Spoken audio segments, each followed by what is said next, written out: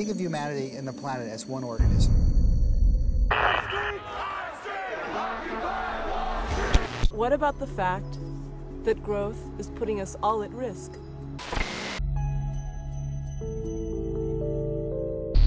Quand on est parti, c'était le tout début de l'ère industrielle. C'est quoi ça? Bah nous aussi, il paraît qu'on est passé par là il y a 3000 ans à peu près. C'est la compétition, l'écriture, la production en masse d'objets qui servent à rien, les guerres, le nucléaire, la destruction de la nature, les grandes maladies sans remède, la préhistoire quoi.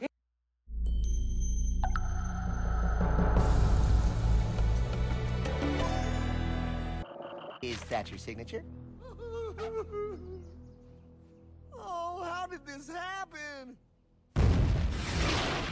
For over 50 years, we've taught management theories that are based on flawed assumptions. So much focus has gone into faster, cheaper, newer that we've actually lost ground on things like safer, healthier, and more fair. Exponential growth is possible on a finite planet. Free markets are rational and efficient.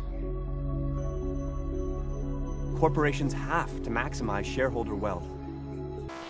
It's as if we're getting better and better at playing the wrong game. What exactly is the problem?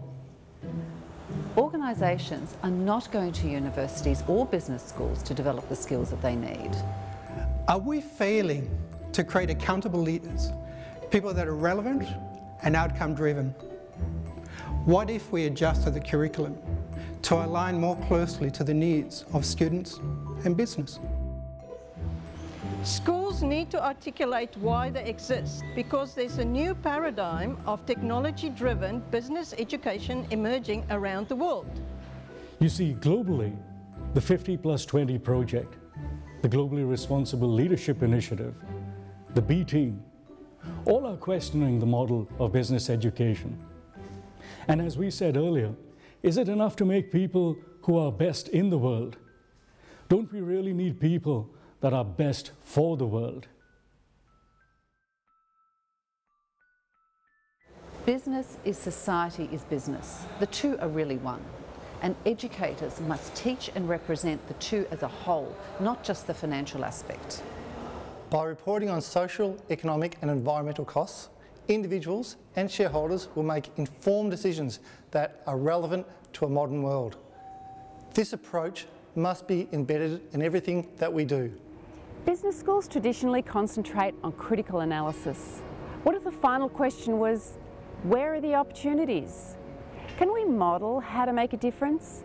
How to make knowledge and skill available to the world rather than question its value? Imagine environmentally specific situational content.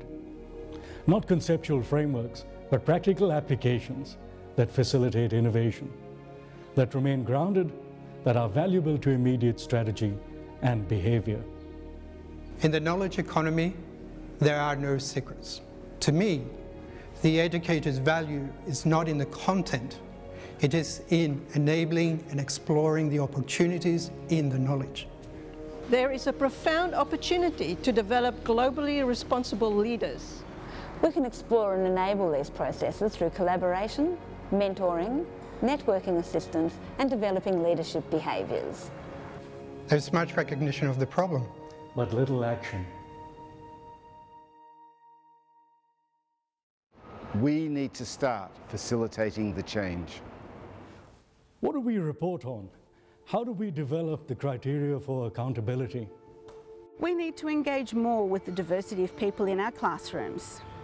It's a big task, but the conversation of globally responsible leadership must be incorporated into everything that we do.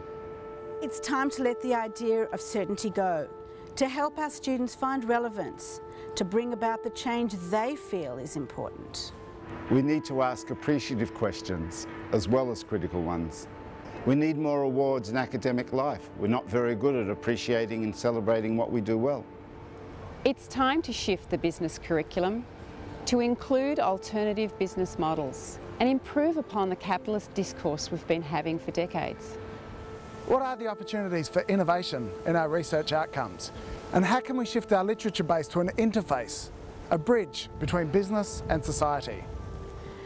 We need to mobilise our alumni. We need to talk to them on social networks.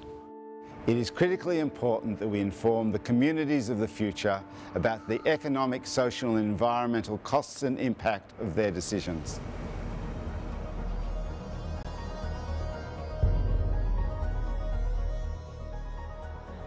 Globally responsible leaders will be humble communicators who base their decisions on values and rational logic.